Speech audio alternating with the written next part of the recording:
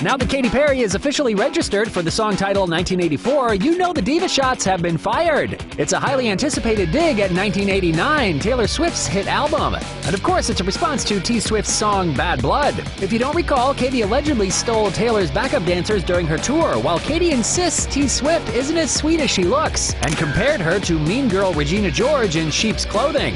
So what other pop stars hate each other's guts? Look no further than Mariah Carey and her American Idol battles with fellow judge Nicki Minaj back in 2012. Nicki and Mariah fought many times on air and even threatened each other. Christina Aguilera and Britney Spears both grew up in the Mickey Mouse Club, but there's no Disney G rating about how much they dislike each other. And Christina apparently has beef with Kelly Osbourne too. But the pop diva that's made most people mad? What's up, Justin Bieber? He's managed to upset his ex, Selena Gomez, and even get in fights with Orlando Bloom and funny man Seth Rogen.